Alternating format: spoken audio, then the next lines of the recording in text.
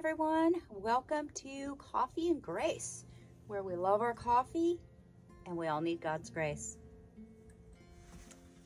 Today my cup is my coffee and grace cup, and in my cup I have white chocolate and vanilla, and I have some Italian sweet cream. So that's it for the coffee today. And as you can see, we are outside. It is about 36 degrees today, and it's beautiful, and I'm just out getting a tiny bit of fresh air. And today, I just wanted to read a quick devotion from this new book that I have started from Pricilla Shirer, and it's called Awaken. And so far, I've only done 2 days, and it is amazing. If you have not read any of her stuff, go ahead and pick up something. This is amazing. This is only a 90 days with God who speaks. And this is actually a book that I picked up over at my mom's. I'm going to go ahead and read this devotion. It was just amazing. It's actually day 1.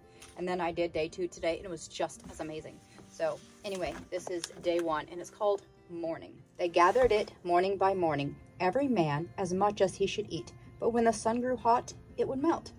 Exodus 16:21. There's something about what happens when the sun warms up, the heat of the day's trials, the energy-stealing blaze of its pressures and events. Worries can intervene in those afternoon hours when time is racing past so quickly, when we're certain we can't handle them within the amount of daylight that's left to us. Sometimes, such stresses can be overwhelming and brazen enough to melt us in our tracks, causing the strength and resolve of our hearts to weaken and disappear. And while this reality is as current and relevant as the day you're living right now, it's also as old as an entire generation of Old Testament Israelites. They emerged from their tents at first light each morning, eager to gather God's gift of manna that he had strewn across the ground overnight. This was a critical part of their day, an appointed activity, for they knew once the sun ascended towards its towering position in the sky, this bread from heaven would melt away. Yes, the collection in their bowl would be more than ample for the day's requirements. They would be able to serve the families and be assured of God's provision, based on the abundant measure of what he'd given them. But they would need to wait until next morning before they'd find it new again, ready for another day's work. Perhaps this ancient illustration depicts for us the reason why our hearts so often stir for a fresh word from God, fresh bread, early in the morning, before the heat of the day has set in. I realize not everyone is a morning person. I realize too, depending on your stage of life and your weekly schedule, your morning may occur at various uncustomary hours of the day, but I'm convinced that morning is a principle, not merely a time of day. It signifies a position of priority, a place of preeminence. Perhaps you tend to devote your first sparks of attention each day to the newscast or your email, to the various trends or updates you missed while you were sleeping. But those moments are always more valuable invested in waiting before God, feeding on his word, listening to what he whispers to your spirit, while your heart is most open and refreshed and able to assimilate truth. So as you move ahead into each new devotional journey, continue giving him your first waking thought, turned upward like a breakfast bowl, ready to receive the manna. He is always so faithful to supply a fresh word and fresh mercies.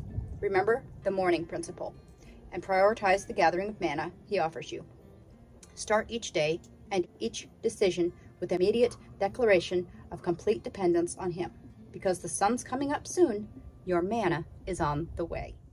So with that thought in mind, as the Israelites did, and I can picture them climbing out of their tents as being an avid hiker and camper, getting up in the morning and finding your food for the day strewn out, across the ground and having to go collect it.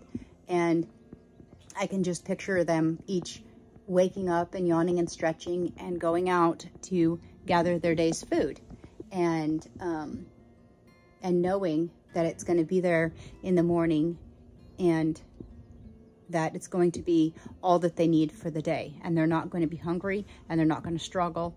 And I think it's an awesome illustration for us today that if we get up in the morning and we open ourselves up to what God has for us, that he will give us all that we need for the day, because he already knows what we're going to need. He knows what struggles we're going to go through. He knows which people we're going to talk to. He knows all the things about our day. So why wouldn't we go to him to get the essential tools that we're going to need for the day? And so I believe that going to him in the morning is of utmost importance to gather what we need for the day. And then again tomorrow, we're going to have to come to him again to get what we need for that day, because tomorrow is a different day and we're going to have different struggles. And he's going to need to give us different things for tomorrow. And so going to him each day and letting him provide for us what we need for the day is kind of like a no-brainer. But do we do that? Sometimes we don't. And we struggle through our day and we wonder, you know, how am I supposed to do this? Well, if we would have gone to God and gotten all the tools in the morning, gotten all the courage and strength and all the things that we would have needed for the day, we probably would have been a little better off. He would have given us all the things that we need. Not to say that he doesn't. As things arise, we can go to him and he can give us what we need, but we can be, I believe we can be better prepared, and we can get our, when we bask in his presence in the morning, that we can gather the peace and the joy and have a better focus on our life in the morning, and it will make for a much better day throughout our day. And I'm reminded of one time I was working in a church library, and I made some bookmarks and left them in the library there for people. And it said, read his word every day. Yesterday's manna won't stay. So in a sense, God's word is our food for the day, but we need the fresh food every day. So anyway, that is it for today. And I hope you all have an awesome, blessed week. And I will see you again next Friday. Don't forget, show me your favorite coffee cups. Let me know how you drink your coffee. Do you drink your coffee black? Do you put cream in it? Do you do the same thing every single day? Honestly, I do black coffee every morning. In the afternoon, I add cream. So let me know what you do. I will talk to you again next week. God bless. Bye.